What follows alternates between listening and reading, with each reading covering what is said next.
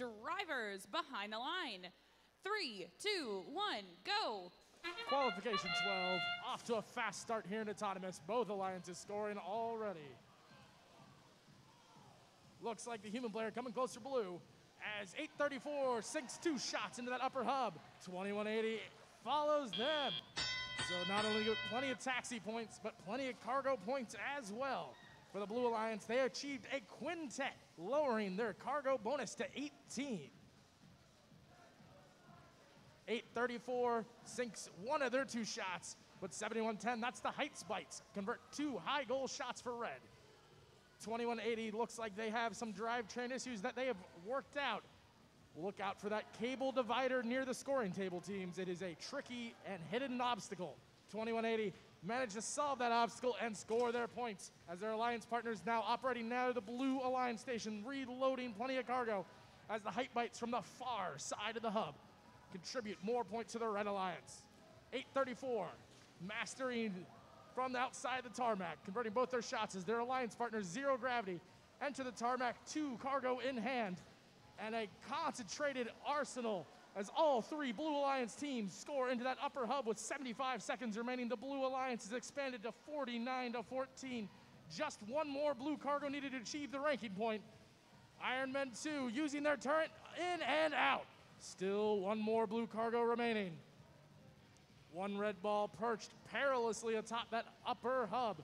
Let's see if any of these blue shots can dislodge it as blue has passed that ranking point bonus, freeing that red cargo or not. That red cargo still remains in place.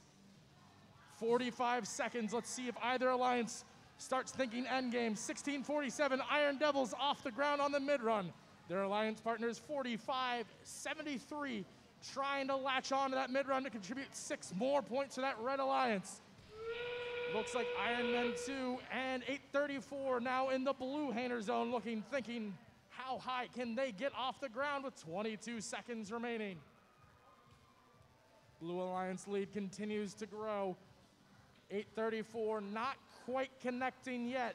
Doesn't look like the hooks they have installed, but oh, that is an innovative climb, leveraging themselves off that mid-run to go right up to that high run.